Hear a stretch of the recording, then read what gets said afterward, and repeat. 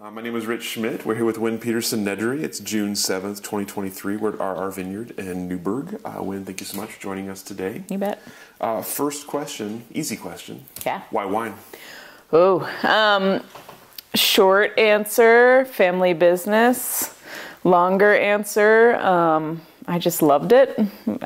Growing up here in Newberg was not always my favorite, but being close to Ridgecrest, which is our vineyard here, was the best part of that, being able to explore outside and be one with the land here. And then as I grew to appreciate wine at an older age, of course, it just became part of who I was, and you can't escape who you are.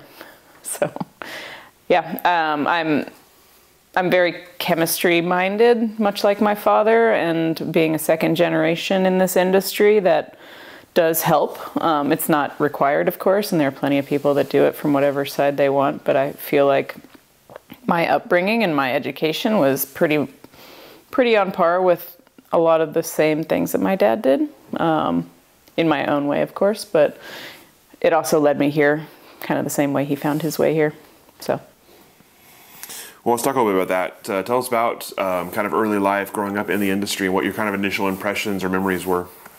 Yeah, so we were in Portland until I was about 6, and then we moved out to Newberg to be closer to the vineyard here. So that's about when I started really remembering what was going on. I mean, I remember some of being in Portland, but most of what I recall from growing up was my time in Newberg and up at the vineyard. We would have parties with all the friends every Labor Day. So all my parents' friends, have a couple of my friends up at the top of the hill here at the vineyard, and roast a pig or have just a big cookout, picnic, potluck. Those are some of the best times camping out here. And it's always right before harvest, so you can go through and, you know, test the grapes, of course, and see if they're ripe. But as a kid, you're just eating handfuls of really sweet, sugary grapes. So that's always fun. So yeah, just being close out here, getting to know what my dad was doing. He made all of the first vintages of what was then going to turn into Chehalem. But before Chehalem was a thing in 1990, he was just experimenting. All of those wines were made in our garage at our house. So it was pretty hands-on when he was out there working during harvest, doing punch downs or getting grapes or bottling by hand. I could go out and see what he was doing at any point. So it was just kind of what I was used to seeing. Yeah. Like a hobby. Like a hobby, right. So as you were growing up, you mentioned Newberg, maybe not always the place you loved being. So tell me about what you were kind of thinking about as you're going to school. What was your plan? What did you want to do with school and after school? I had no idea what I wanted to do, honestly. As an elementary school child or a middle school kid, you don't really have a purpose for what you wanted to do. I mean, I enjoyed the classes that I was in. I always loved science and math lesser so, but I was always good at those scientific and analytical type of classes. So I liked doing that. Played soccer, played volleyball, got outdoors a lot, camping, but I didn't really have a good idea of what I wanted to do until maybe high school, and then that was definitely more chemistry oriented. I always had strong science teachers that really motivated me to do more, and I enjoyed science, so it seemed easy to me. Maybe not always easy, but if it was a challenge, I liked that kind of challenge because it was one of those little puzzles that you could figure out, and I'm one of those people that likes to have something they can take apart and figure out and know how it works, and I feel like science was kind of up that alley. But I also love where I'm from and love this industry and love having grown up here, you know, playing with Lizzie Adelsheim and the Campbells and, you know, innumerable people in this industry. So yeah, the Castiles.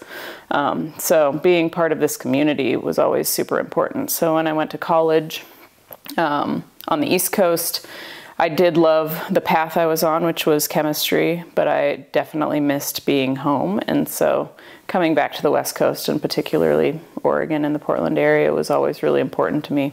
And when I got back here, it was like a magnetic force just kind of pulled me out into the valley all the time. So I had my daytime job, but then during harvest I would spend all my free time out here helping and doing what they needed at the winery. So I eventually decided to just make it my profession because I was kind of being drawn that way anyway. I knew it was inevitable. So yeah, I decided to fully join on the team after a little bit of education abroad. So I decided to bring some knowledge home of my own. I had learned a lot from my dad over time, just from osmosis and being there and seeing what he was doing, but I also wanted to kind of pave my own way. So I applied to UC Davis for my master's and went down there and spent 2 years getting my master's, writing my thesis, and then traveling abroad. So I did 2 harvests in New Zealand and 1 in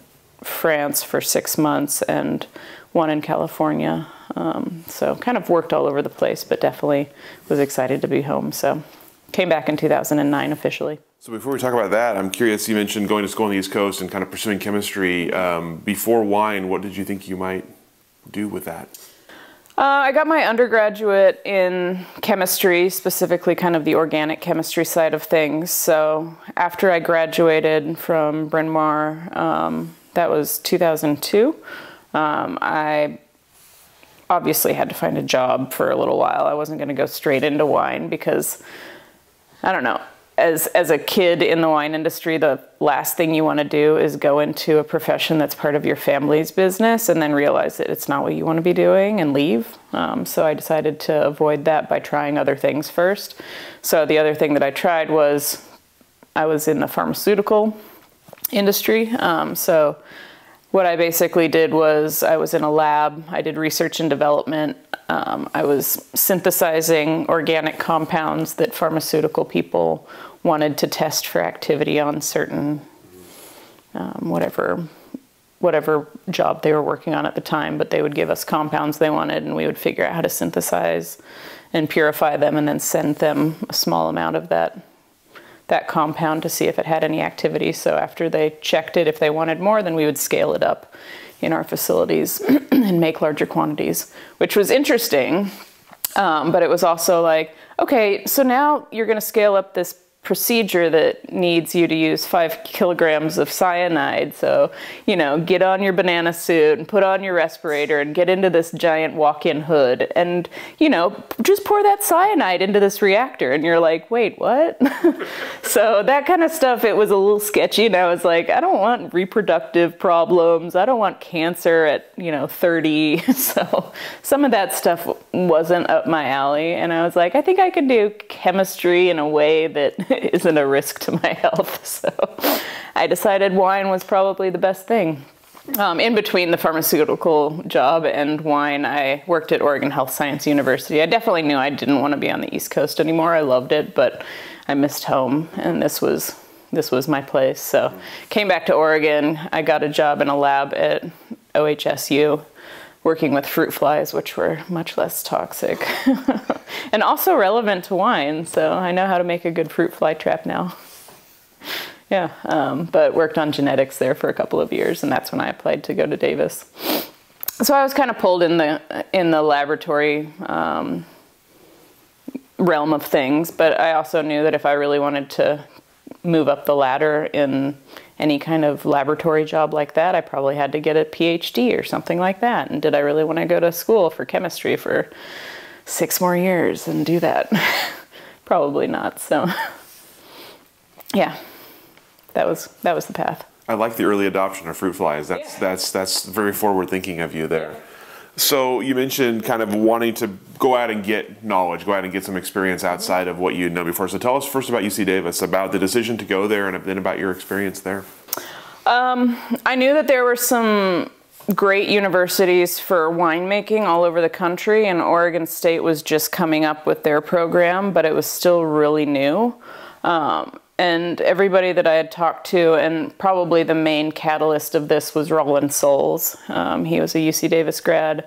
I used to babysit his daughter, Alexa.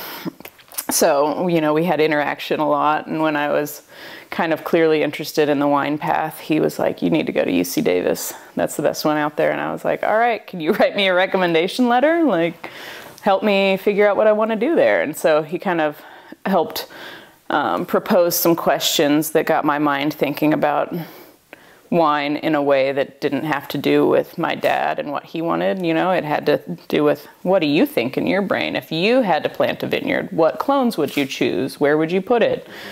So he started asking those questions that are probably pretty important for most winemakers to have their own thoughts in their brain about. So starting with that, I just got interested, and so started digging into some of the research that was being done in UC Davis, and landed on a professor there named Doug Adams, who was doing a lot of work with Pinot Noir. So he did a lot of research on Pinot Noir tannins, and so that pretty much seemed right up my alley. I mean, if I'm going to stay in Oregon, I'm going to be making Pinot, and I love Pinot. So I applied to Davis. I got waitlisted initially, and they were like, why do you even want to go here? You don't need to go to Davis to pursue your career. You've already got an in. And I was like, well, that's not the point.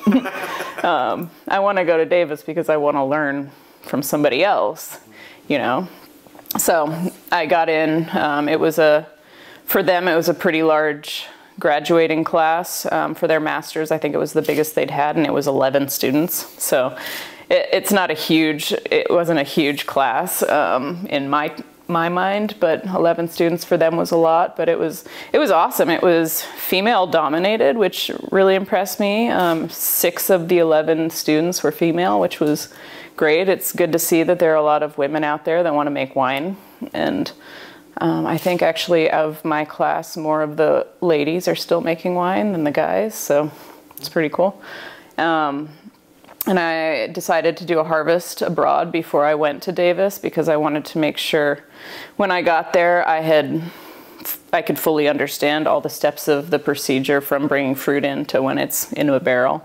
I'd done little bits and pieces, of course, with the family over the last 15 years, but I wanted to make sure that I could see it start to finish from my own perspective and from somebody else that was not a family member. So I found Claire Mulholland, she was actually an intern at Chehalem for my dad in 1999. And then she's a Kiwi, so she was back in New Zealand, and she was the head winemaker at Martinborough Vineyards.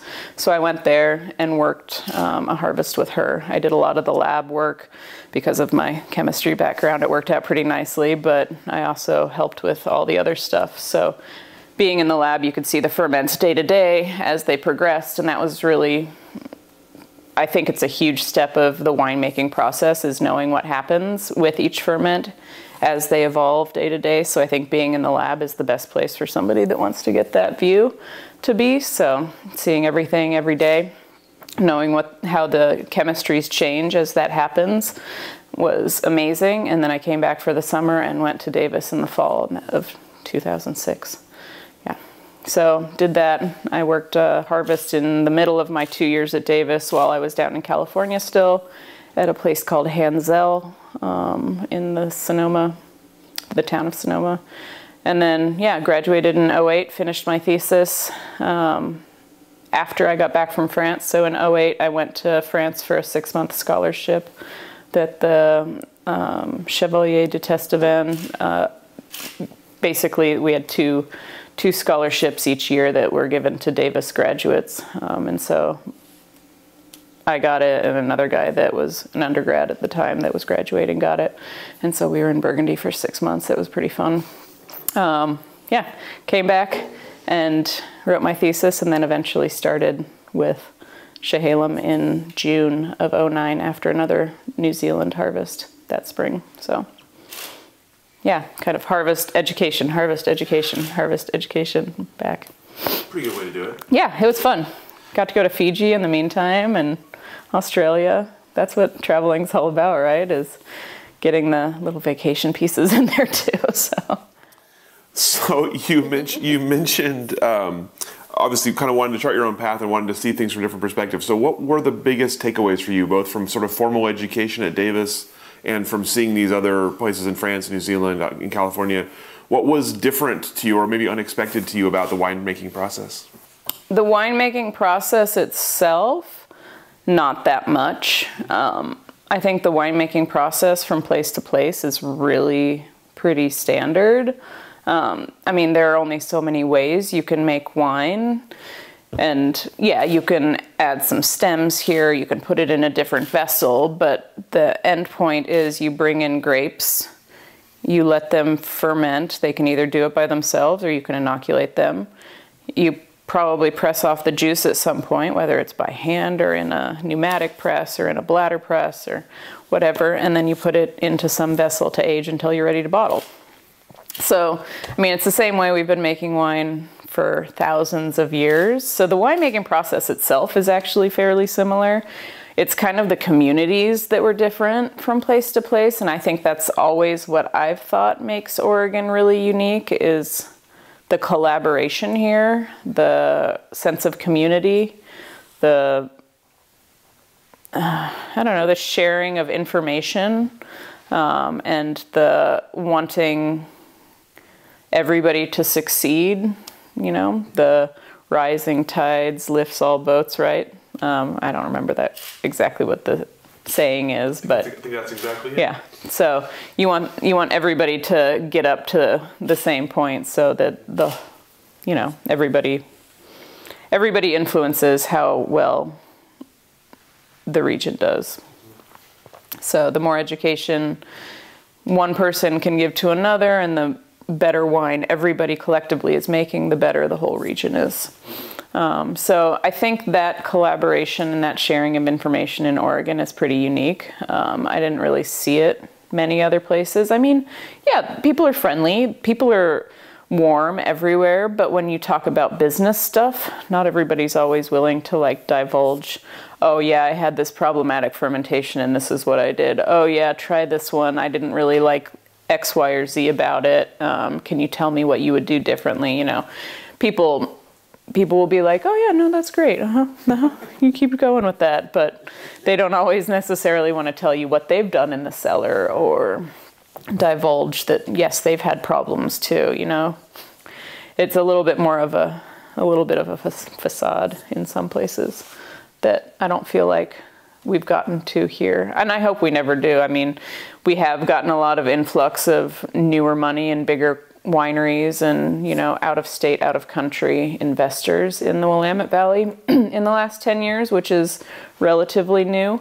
But most of the people that I know at those wineries still were either hired from other places in Oregon, so they already know that collaborative community-like nature, or they're open to it, and there are definitely more people in those positions that are understanding of the nature of Oregon than are not. So I think that's great. I hope it doesn't ever change. So then if you saw the communities as you kind of were able to compare the communities between here and elsewhere, what were the biggest then takeaways that you did bring back? What were the things that you thought maybe you were bringing to the table that were going to be new or fresh ideas here? I think just having an outside perspective, a worldly view. I mean, I think that's important for everybody in their journey to figure out who they are and what they want to do and where they want to be, is understanding how other people are in other places, and I don't know, just getting a perspective outside of your town. I know there are plenty of people that I probably went to elementary and middle school with that have never left this, you know, this county, the state, you know, not traveled enormously. And I think traveling is really important for understanding not only who you are, but where you fit within the community, within the world, and understanding the way you're impacting other people. So I liked that global view, and And wine is something that really unites people from region to region. So being part of the greater community is important to me instead of just being part of this community. Also being able to say, hey, friend in Napa, hey, friend in Burgundy, how are you guys doing? What did you do about this? I've seen, you know, you guys had wildfires 3 years ago. What did you do to help with, you know, remediate that? Or Burgundy, you guys had a late freeze this year, or a couple years ago, but, you know, just having people you can talk to about the nuances of winemaking and grape growing and feeling like you're part of something bigger than just yourself. I think that's the biggest takeaway. I think also just improving my palate was really important, and to do that, you have to get away from the region that you're working in primarily and see what other people are doing. I had some crazy wines over the years. I went to Croatia in 2013 with a Rotary scholarship that was a work-study exchange. So 4 of us from Oregon went to Croatia, and 4 Croatian winemaking younger students came to Oregon. And we tasted through some really interesting stuff, whether it was amphora, lots of skin fermented whites, grapes that we'd never heard of, you know, growing grapes on islands in, you know, the warm waters of, was it the Adriatic there? Just really interesting wines, and getting away from what I would call a cellar palate, which could include the entire region here. So, you know, if I'm used to only tasting Willamette Valley Pinots, then you kind of isolate yourself as far as thinking about, I don't know, what else you could be doing. Which is one of the reasons I make a lot of diverse whites as well. So I love white wines. I love the diversity that having different varietals other than just Pinot Noir and Chardonnay, which are king and queen here in the Willamette Valley, and rightfully so. But I also like adding a Gruner Veltliner or some Chenin Blanc into the mix, and seeing how those are received. So when you came back to Chehalem in 2009, tell me about the initial experience for you, what your sort of role was to start with, and how it started. So I came back in June of 2009, and I joined a small team in the cellar that was already pretty well established. There was Mike Ayers was the head winemaker at the time, and he was a Kiwi guy that had been at Chehalem since 2001, so I had known him. Never worked with him directly because I'd only helped with harvests at that point at Chehalem, but he's a great guy and was actually partnered up with my best friend and my roommate from college. She had come out to work a harvest in 2003, and they ended up getting together and staying. So when I got there in 2009, they were married at that point. I married them. I was the officiant at their wedding right before I went to Davis in 2006. So yeah, Mike was my boss. I was assistant winemaker, and then Brian Irvine was in the cellar, and Ksenia Kostik House was in the cellar also. So all of us kind of worked as a team, and it was great. 2009 was a really pretty cruisy harvest, so it was a good one to really get established and get my feet wet. There was a lot of fruit, but it was also kind of a drawn out harvest, and you could do like a good day's work and then sit and watch the sunset and have a beer and go home. And it was nice. It was not the chaos of, say, 2007 or 2010 or 2011, where you're biting your nails and watching the rain or waiting for things to ripen. In that sense, it was a nice first vintage to be here. Had a great team. I loved working with all of those people.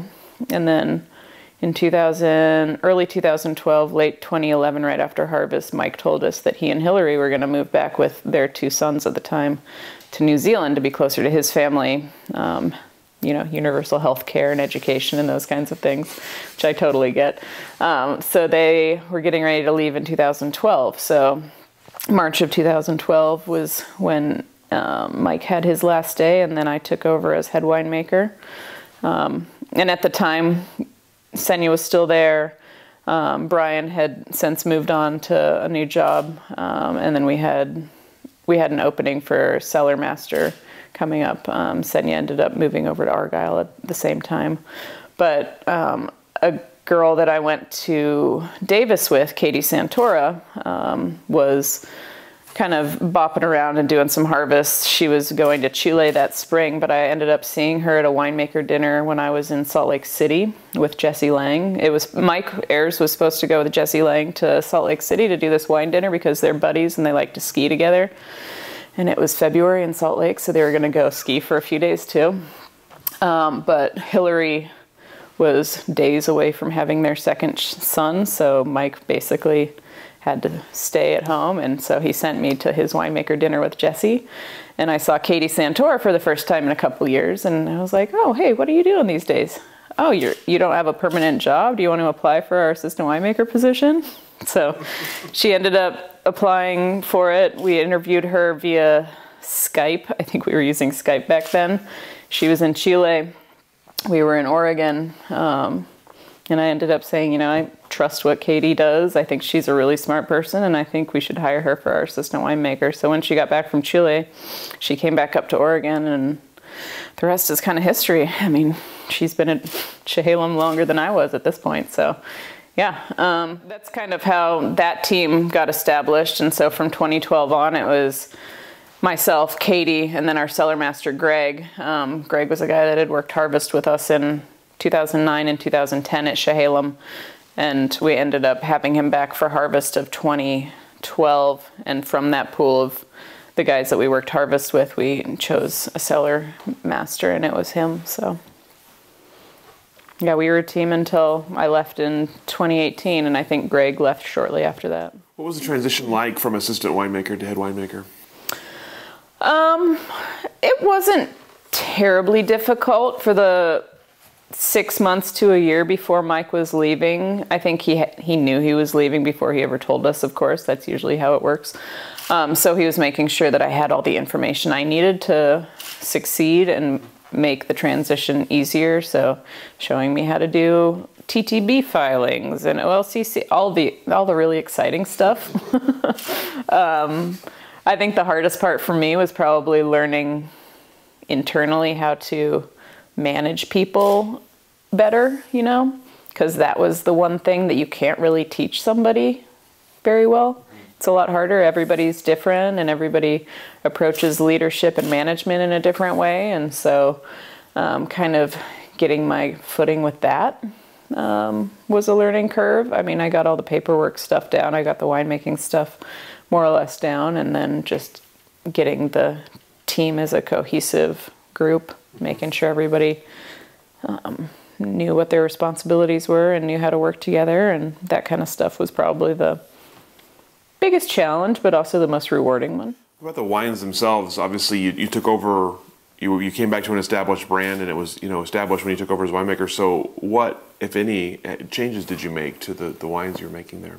Everybody's going to have their own palate. So obviously, the way that I think something is at a great point might be slightly different than the way Mike used to think that it was ready, or Harry would. So I think just those small nuances that are kind of imperceptible to us, but maybe make more of an impact on the finished wine. My dad and I have very similar palates as it is, so I think probably the winemaking style as he had it set up from even before Mike was there was probably, there was still a thread through that when I started making wine, it was more or less cohesive with what he was doing initially. So I like to think that there wasn't a huge change.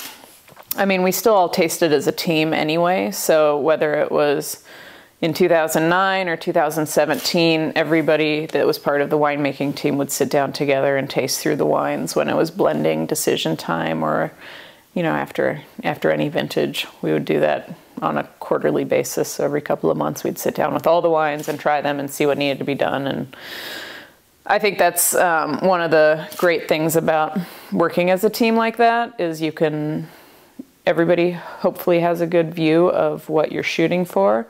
I think Katie still does that, and she's been the thread that has maintained that Chehalem style probably. I haven't had some of their wines in a little while, but I trust her palate, and I know that she knows how to work with those vineyards really well. And yeah, I think just working as a team like that and having that discussion about everything makes sure that the things that you're not catching get caught by somebody else too. So if I'm really bad at catching like volatile acidity and somebody else is really bad at catching reduction, we can all work together and make sure that all the bases are covered. So team winemaking, it's great. So from your time at Chehalem, as you look back, so what were sort of the notable accomplishments or things you're proudest of as you kind of reflect on that time? I mean, that's where I really became the winemaker that I am today. So experiencing 3 different vineyards in 3 different AVAs for, 8 years gives you a really good view of the differences. I mean, they were all 3 different soil types too, the 3 main soil types of the Willamette Valley. So I feel like working with volcanic soil from another place is easier now, and the Windblown Luss, the Laurelwood series from somewhere else is easier. So I got a great view of the nuances that not only site but winemaking technique can do. So we would experiment with things like neutral barrels on Riesling or stainless steel on, whatever. So we had the flexibility and the volume to experiment a little bit, and it honed in my mind what I now think of as my style. So obviously I had to learn it somewhere, and it was definitely at Chehalem. And knowing what tools are available too. We worked with Kyriakos over a number of years there, working with different lab techniques, making sure we have analysis on things and seeing how chemistries change. All of these things were really honed in there. I would say just creating my own winemaking style is the biggest thing that I probably took away from that. And also knowing the importance of, when we did leave Chehalem, the importance of making a decision like that and knowing when you need to move on. I think figuring those things out, even if it's an emotional, like that was my family's winery from the very beginning, from 1990 until we left in 2018. That's a long time. So, but making that decision, I think it was the right decision, and I'm glad that we did it. It was hard at the time, but now we've got this new brand, this new tasting room. It opens opportunities that you wouldn't have had otherwise. So that's always great. Well, let's talk about that. With that decision, as that time was coming, tell me about sort of thinking about what's next, what you wanted to do next, what was the next step, and sort of how that came to pass. Sure. I mean, my dad and I had a lot of discussions leading up to he and Bill Stoller parting ways, and I think to us the biggest, most important thing to us was always the land. I mean, our family grew up on this vineyard. Those vines that you can see out that window there were planted by my parents and their friends in 1982. I mean, they're the oldest vines on Ribbon Ridge. They're hugely important to who we are as winemakers, what this region is, and all the things associated with that. It's who we are. So keeping this vineyard was always the most important part. Chehalem as a brand was always important as well, but it, you can recreate brands, you can't recreate place. So keeping that was always really important. And then for me, I did love the diversity of the wines that we were making at Chehalem, but this was always my favorite. So getting back to this land and honing in on Ribbon Ridge was always a part of who I was. So being able to express all the different wines that we make from this one site and showcasing that, I think that's really important. And then just having the capability of making all the decisions ourselves. So sometimes Bill and my dad did not agree, and being able to move forward with what we thought was right rather than what the team thought was right was what we wanted to do. So now Harry and John and I are all making the decisions instead of other people that don't always have boots on the ground as much as we do. So So as that was happening and as you were thinking about this, tell me about sort of deciding on how it was going to work and how you were going to brand it and how you were going to, what was the kind of the starting a new business? How did that happen? So the timing actually worked out pretty well for when we left and giving us enough time to come up with a new brand, because Harry left in February of 2018 and then I left in March of 2018. And obviously the wines that we made at Chehalem are already in barrel, they're taken care of, and we're just at the beginning of the growing season. So as long as our vineyard is taken care of, we have a few months to figure out exactly where we're going and what we want to do. We found the Carlton Winemaker Studio, which we'd always, we have friends that have made their wine there for years. And Anthony King, being the general manager there, was always a big draw. He and I were friends before, and he was another Davis grad. He's super meticulous and really smart and such a nice guy. So I knew that was probably the place that we would end up, and it just logistically it worked out, thank God. So it is a bit more of a commute than Chehalem from my house. So I was at a half an hour commute to Chehalem, and now it's almost an hour out to the studio, but it's worth it to be in the right place. So we moved the barrels that contained what we wanted to have as our Ribbon Ridge. We've been making the RR brand, the Ribbon Ridge Winery brand, since 2002. That was always made at Chehalem. So we just split off our barrels, moved them over to the Carlton Winemaker Studio, and then we were able to continue upkeep on the 2017 vintage of RR, as well as plan for the future. So since we were down to one vineyard now, it was pretty easy to make our label named after the vineyard, so we called it Ridgecrest. He wasn't sure what to do for a label, and I've always been collecting his pen and ink artwork in my house, in my personal life. That's what I would ask for Christmas or my birthday, because I love his art. He does acrylic painting too, but the pen and inks were they always called to me. And so he had some of the vineyards, and I was like, what would you think about using those pen and inks for our labels? And he's super modest and hated the idea, of course. So I told him that if he wanted to do something different, he should come up with a better idea. And obviously he didn't. So we still can't give him accreditation on the back label, but they're all his sketches. So we'd pick a different one for each of the varieties we do, each of the bottlings we do. And yeah, so we decided to call our new brand Ridgecrest. We kept the RR label as well, and we decided to make that, as it always had been, kind of a reserve tier to the Ridgecrest. So it was always kind of a reserve tier to the Chehalem, and now it was just a reserve to its sibling wines. So barrel selection for the RR, and then the estate brand that encompasses all the varieties we make is the Ridgecrest. So we started that in 2018 at the studio. And the rest is kind of history. We're growing it. Right now, I only take about half of the fruit that we grow here on the vineyard, and my dad sells the other half to other great wineries around the area. So until we need it all, we'll continue to sell some, but I started out at maybe 25 or 30% of what we were growing here, so we can slowly grow over time and not be too big at once. So there's always an outlet for grapes. Grapes are easier to sell than a bottle of wine. Let other people deal with selling wine. So. You mentioned an interest in white wines as well, as sort of besides Pinot and Chardonnay. So tell me how that has sort of become part of the portfolio. Pinot and Chardonnay are vastly important to me and always have been. But once we left Chehalem, we didn't have any Chardonnay planted at Ridgecrest, so we were pretty much left with the Pinot that we have here, the Gamay, and the variety of white wines, which is great. I love all the whites that we make. It just means that we would have to plant some Chardonnay.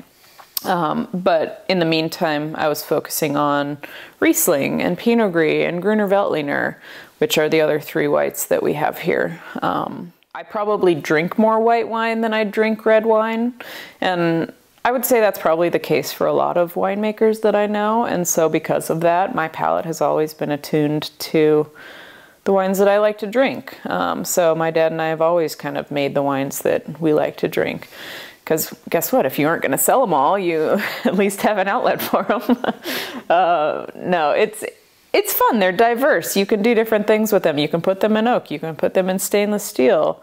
Especially with something like Riesling, you can leave a little bit of residual sugar on it, or you can have it really dry. You can have different amounts of ripeness, so different amounts of acid.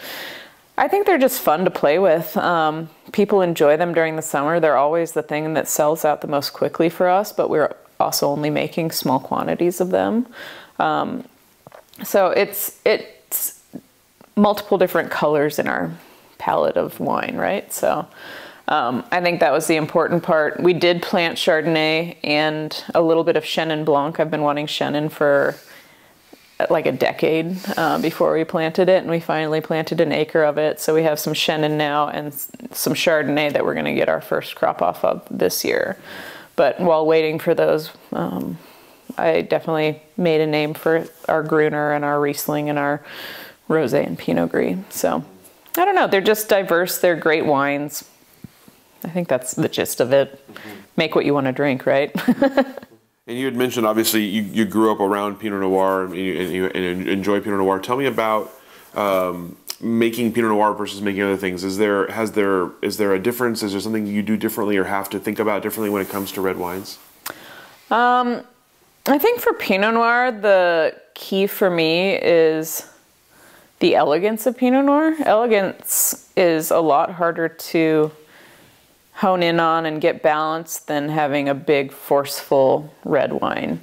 So Cabernet and Syrah will always bring like heft to the table, but kind of coaxing out the elegance of the tannins in Pinot Noir and not over extracting it and not also giving it enough heft to make it a decent red wine and not getting, too light-handed with that. Finding that balance is, I think, the most fun and the most challenging part of making Pinot Noir. It's kind of a fickle grape, so being able to coax out the nuances of a site or a vintage and having those show through,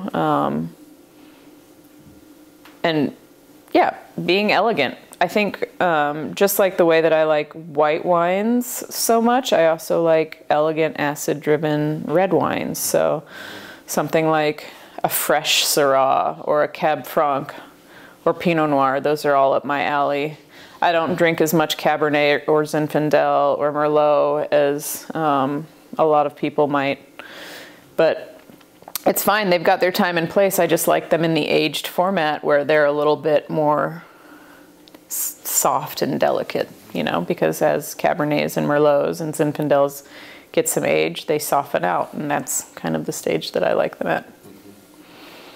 So I would say, yeah, elegant, acid-driven wines that show the place that they were grown. We hear that a lot, the idea of like showing place or showing terroir. So I'm curious, in your perspective, how do you detect that in a wine, or how do you try to portray that in a wine to someone who maybe doesn't have the palate as developed as your own? If I were showing somebody what I was doing, I would probably, I don't know, I would probably focus on the lack of manipulation.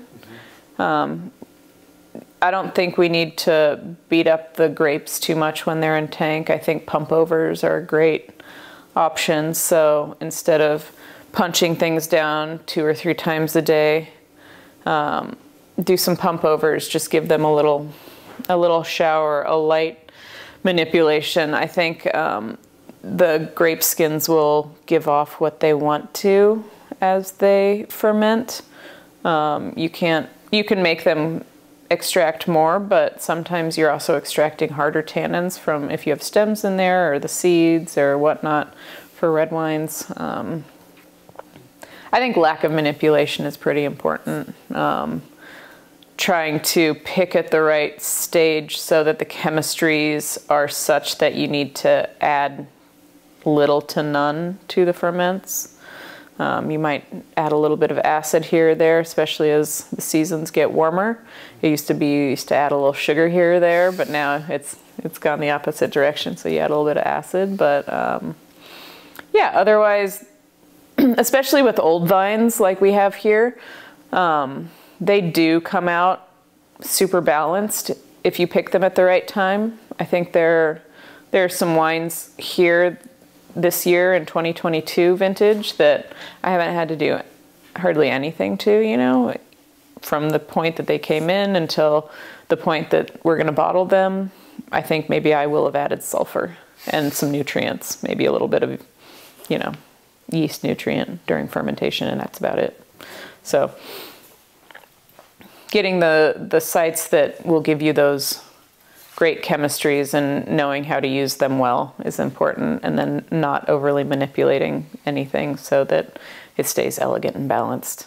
So in addition to working on your own brand, I know you make wine for others as well. Tell me about how that became part of what you do and how you approach that particular challenge. Sure. So when we left Chehalem in 2018, we were left with the land and some barrels. And other than that, we didn't have a lot to kickstart the new brand that we were about to make. And you know, barrels cost money to buy before vintage, and grapes cost money to grow, and rent at a facility costs money. So in order to kind of balance all those things out, I wasn't making a paycheck, and my mortgage still had to be paid. So, and also, I also missed the capability of working with different sites still, you know. There's always a learning curve to any place you work and any job you're in, and especially in the wine industry, you're never going to know everything. So continuing to learn is drastically important for me. So I wanted to find another winemaking job while I was making my wine, because I was only going to make maybe 1,500 cases in 2018 at the most. And that's not enough even once we start selling it to sustain fully throughout the year. And obviously, if we start making 2018 wines in September or October of 2018, we aren't going to sell them until they're bottled. And then the reds aren't bottled for a full year, and then we'll wait a couple months on those. So, you know, there's no money coming in, and we're putting out a lot of money. So having a job was a great option. I happened to be looking for a job at about the same time that 00 was looking for a winemaker. And I met Chris and Catherine, and they were lovely people. The project was exciting and interesting and focused on something completely different than what my brand was focused on. So it made sense to work with them while I was growing my brand. 00 being Chardonnay focused and some Pinot Noir, but a majority of the wine that they make is Chardonnay. It was great because I've made a lot of Chardonnay, but I wasn't making any of my own. They had access to a lot of great fruit, different vineyards, different viticultural regions, both for Chardonnay and for Pinot. And Pierre Millman, who was their consultant at the time, he would come in a couple times a year, but it was his technique that 00 was using for most of their winemaking protocols.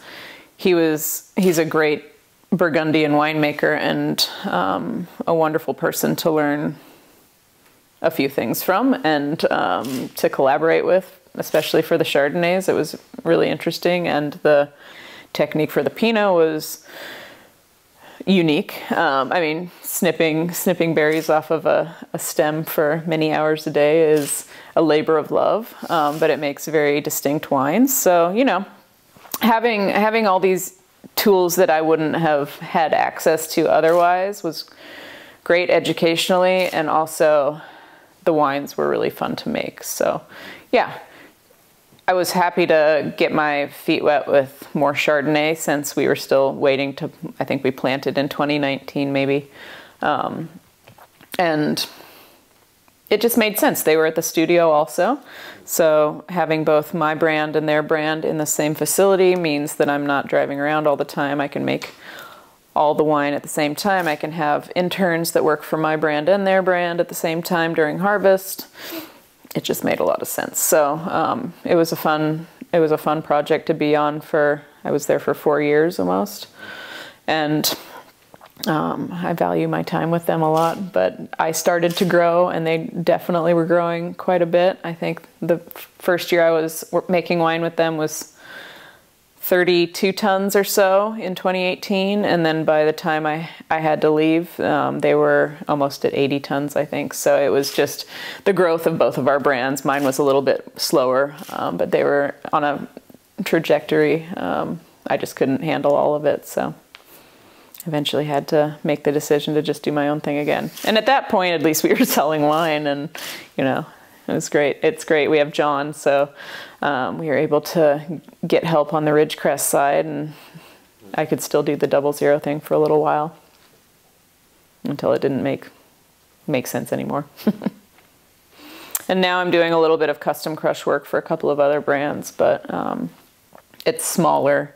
It's also at the studio, and it keeps me involved in different vineyards and different viticultural areas, but it's also, you know, on my own time and on my own schedule, and not nearly as much as 0.0. So yeah, it all kind of works out in the end. You have a certain capacity for work, and when you realize you're overextending that and it doesn't make sense anymore for both them and for us, then you move on and make changes.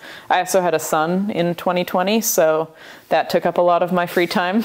So between having a baby and lots of work, you have to make decisions. 2020 was quite a year, even more so for you. So tell me about dealing with the challenges of 2020, the pandemic, the child, the smoke in the fall. How did you what did you have to do in 2020 to get through, and sort of how did it turn out?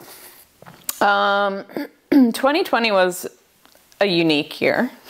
I don't know how else to put that. The pandemic was, I mean, it's always been a hard time for everybody, I think. I think everybody in the whole world was affected in one way or another by the pandemic. You can't stop winemaking when there's a pandemic going on. It's not like you can make wine from home while your wine is at a facility. So we, at the studio, we just had to make provisions so that everybody was safe while doing their jobs. So no visitors, very little overlap of people as they're working on their wines in the non-harvest season. Everybody had to wear a mask. So it affected the way that we did our jobs, but we still were there on a regular basis. So I would probably come out to the winery 2 or 3 times a week to do things that needed to be done with wine, and otherwise was doing planning things from home and being pregnant. So let's be honest, that your energy gets sapped when you're pregnant. So yeah, that afternoon nap was handy during harvest. But the pandemic was a challenge. We obviously had to still do harvest as normal. We just didn't have any outsiders helping, so I got 2 great interns to help me out with both the Ribbon Ridge project, Ridgecrest, and 0.0. We were masked up all the time. You have to be as efficient as possible, but then also, yeah, the smoke came. What do you do about that? Everybody that I was making wine for, we both for the Ribbon Ridge side and the 0.0 side decided to continue making wine as normal. So we made all the wine the standard way we did. 0.0 in the end decided not to put any of their wine into bottle, and so sold it all. And Ribbon Ridge, we didn't make our reserve tier Pinot, but we did still make wine that year. And everything has sold out at this point, other than some of our Pinot, and that's just because we make a decent amount of Pinot and we put RR and Ridgecrest into Ridgecrest, so it's a larger volume than we normally did. There is a smoke effect to the red wines, I think, but not in an offensive way, if that makes sense. So I feel like it's still very quaffable and very drinkable, and from some of our distributors, they've said it's the best 2020 Pinot they've had from the Willamette Valley. We couldn't afford to not make wine. you take a massive loss. I wouldn't have had a paycheck of any kind because I'm a self-employed, basically. So my dad and I are partners in the winery. We own it together. So that self-employed paycheck wouldn't have been a thing. It's still, you know, minimal as it is, but at some point you can't afford to not do your job. I think the fruit was still delightful, and it was a very educational vintage. So now I know what to do if that ever happens again. I have better techniques in my pocket. I've never worked at a smoky vintage anywhere else, so it was all new. But one of the greatest things about being at the studio is being able to collaborate with all the other winemaker minds there and ask those questions and, you know, see what they're doing and get different techniques that you might not have thought of. So I think in 2020, even though working at the studio was a challenge because of COVID, working at the studio was great because of the collaborative nature of that space. So it was a pro and a con. And then being able to have somebody help once Julian, my son, came along in December, having an open facility and a collaborative facility like that, I could say, hey, Anthony, can you just check on this one thing for me? Or, hey, I've got somebody to come help me do some racking this day. Can you make sure that everything's going okay? You know, being in a space like that for that kind of time is hugely advantageous. So yeah, it was a challenging year, but it was an educational year, and I learned a lot as both a person and a mother and a winemaker and all of the things. So I'm sure everybody has a story about 2020 that is interesting, but yeah, I think we all learned something during that time period. You talked earlier about this site and its importance and kind of the continuity for the family and for the brand. So tell me about what you've done here. Obviously, we're sitting in some of it right now. What's been done here and maybe what is sort of coming next on this site? Sure. So the vineyard, when we got it from the Chehalem split, was about 40 planted acres of grapevines and about 120 total acres of land. So a lot of that is north-facing or forested land or kind of swales that you wouldn't want to plant grapes in, but there is still some plantable acreage. And there were some things that we did want to change. So we had a lot of Pinot Gris because Chehalem made a lot of Pinot Gris during our time there.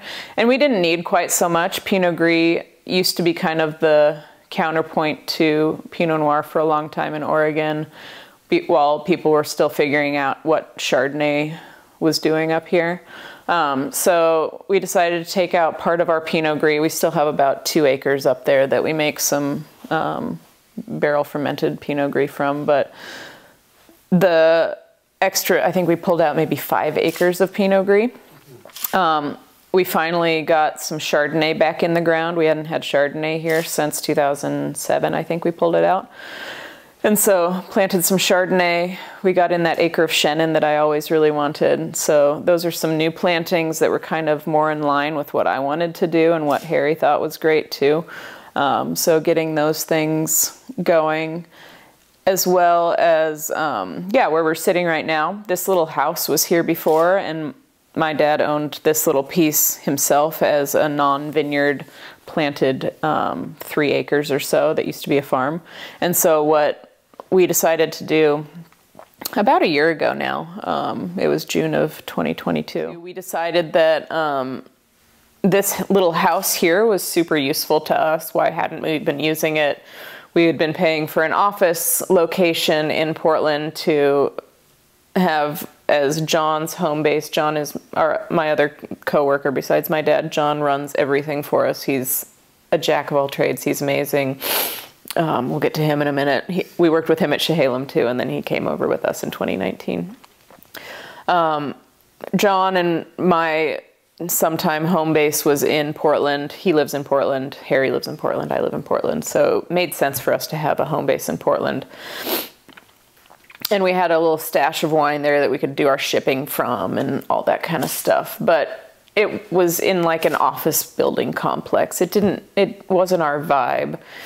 other than it being close-ish to our houses, it wasn't super convenient, and we were also paying rent for it, so why are we doing that, right? So we have this house. We had a renter in it at the time.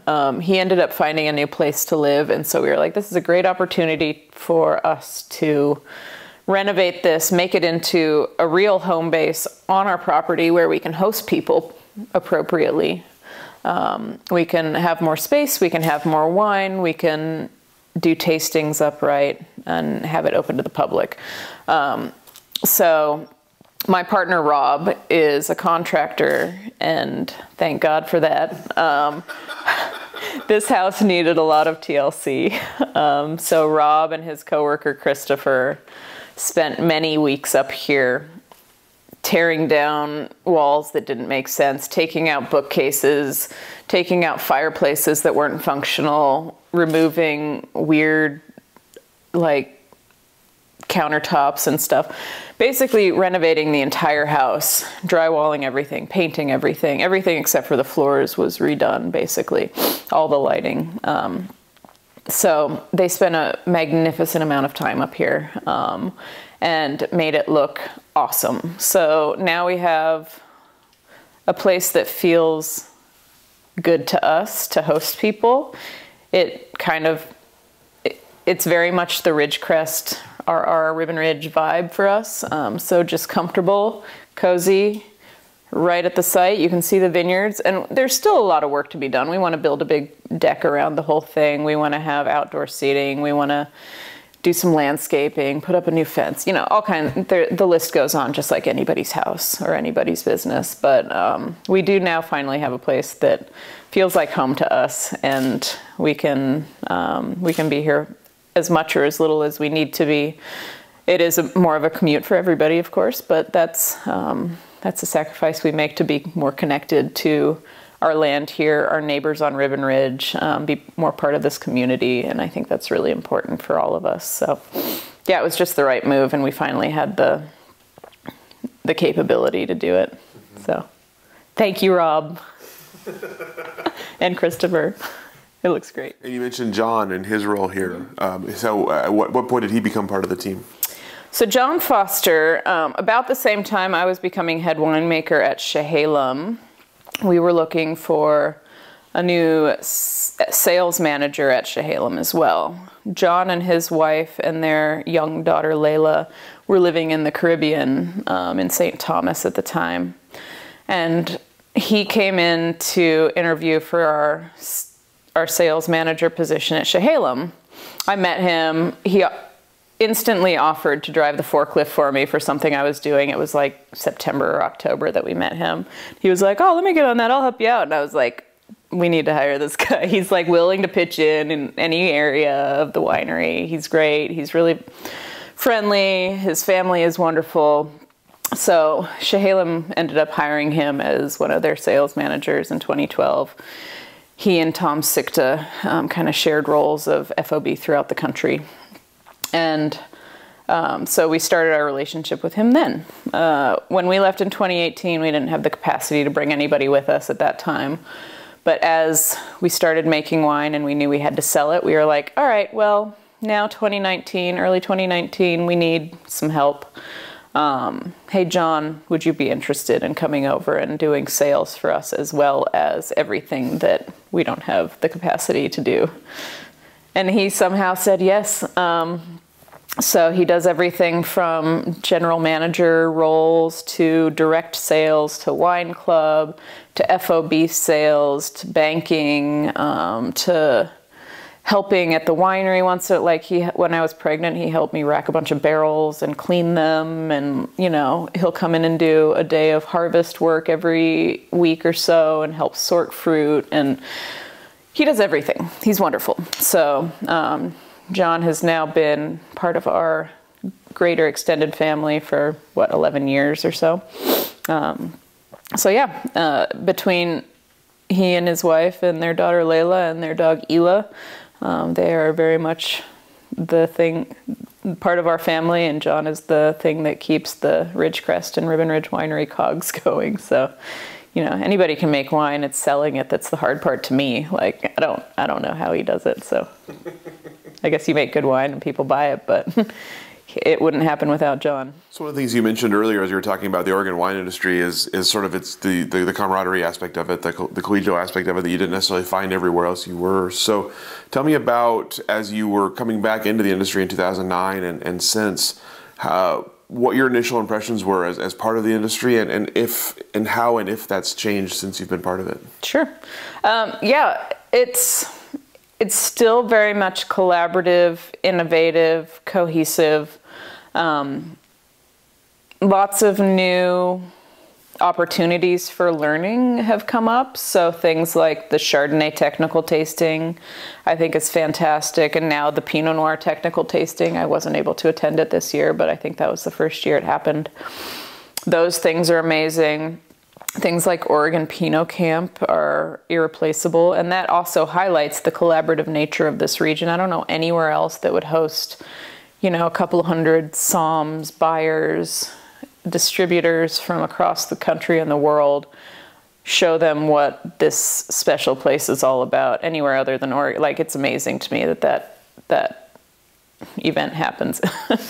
So things like that still very much highlight the cohesiveness of this industry. I mean, we knew that, the barbecues and hanging out with all the industry children like I did when I was a kid, so like in the 80s, we aren't going over to barbecues at David Adelsheim's house every summer right now, and obviously that was going to change. It happens with anything that grows and gets bigger and evolves. You can't expect some things like that to stay the same, but I know that there are plenty of people in this wine industry that I would consider friends and family that I do that with on a regular basis. And, it's not necessarily out in the vineyard. We don't do our Labor Day party here anymore, but, we'll have backyard barbecues and everybody's part of a different winery and we'll taste wines together. I've got a ladies winemaker tasting group that I see every couple of months, and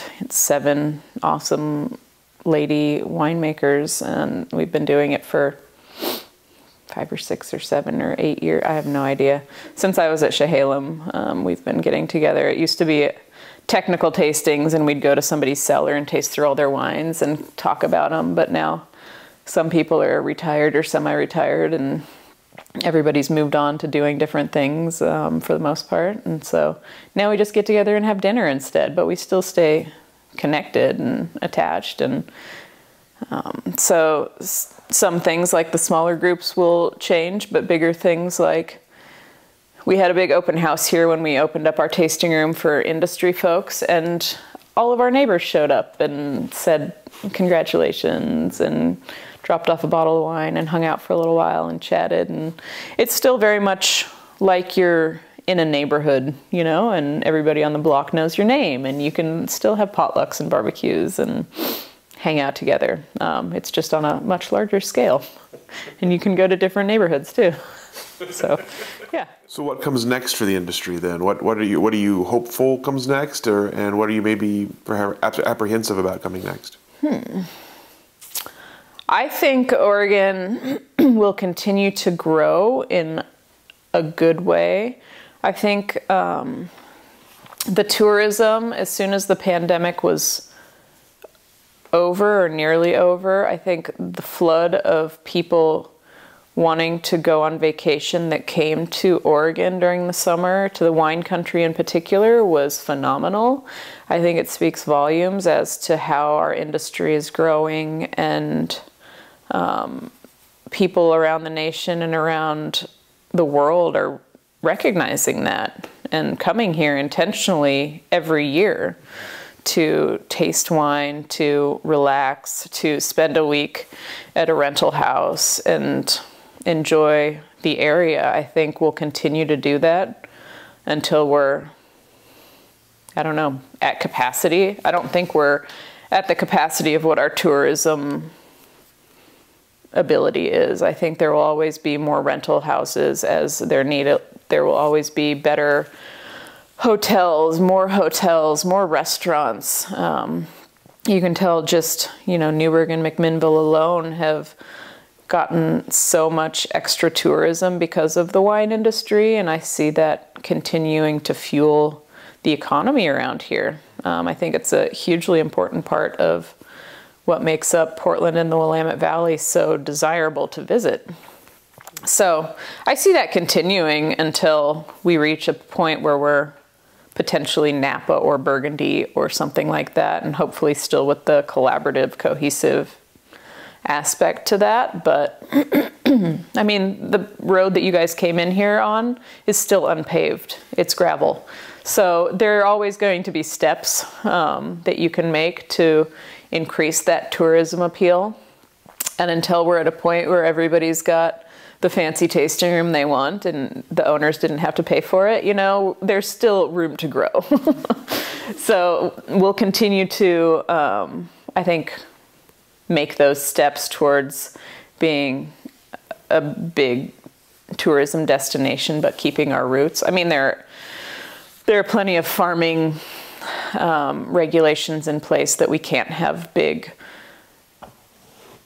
resort type things and lots of restaurants on our sites, and I think that's fine. I think there's plenty of room for that in the cities and towns that surround us, but I think that all the wine tourism will continue to improve and grow. So tell us about what's next for you then. Obviously you mentioned the growth here and the changes here, so what are you looking forward to ahead to, sort of on a professional level and maybe on a personal level? Sure. On a professional level, I would love to eventually have a winery up here. I do love the collaborative nature of the studio, and I love all the other winemakers that are there. But at some point, you outgrow the roommate situation, and you need to have your own place. So I feel like I could have done with my own place after we left Chehalem, because I know how to run and operate a winery facility. It just wasn't part of the cards then. We didn't have anything up here yet. So creating a whole winery with the plumbing and the water and the electricity and just like the infrastructure takes a lot of money. So maybe one day we'll get to the point where we can have that up here, but until then we're at the studio.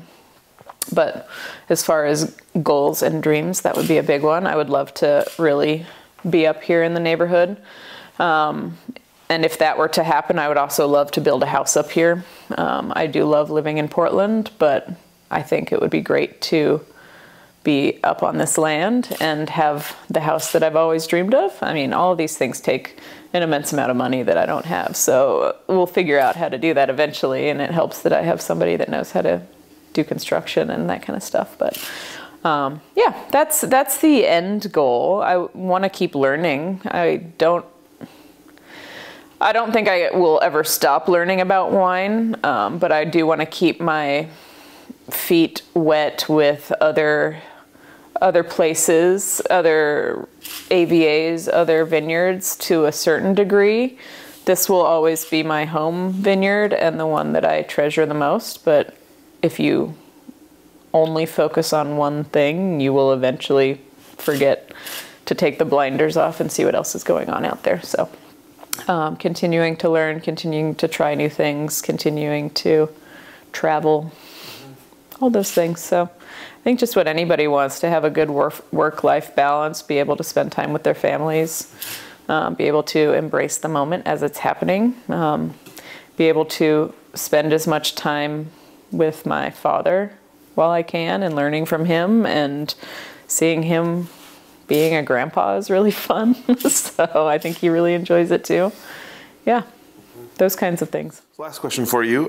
You had mentioned sort of on the outset of your journey, you mentioned kind of making your own name, especially in an industry where your last name was very well known. So tell me how you feel that's gone so far, and sort of what you kind of hope that name represents. Sure. I think it's gone well so far. I feel like everybody knows my dad, and I feel like maybe half of those people know who I am as far as winemaking is concerned. A lot of people still think my dad makes the wine at Ribbon Ridge, and that he's there for the blending of the Pinot. Like, we'll taste barrels together, but and sorting of fruit. He definitely sorts fruit.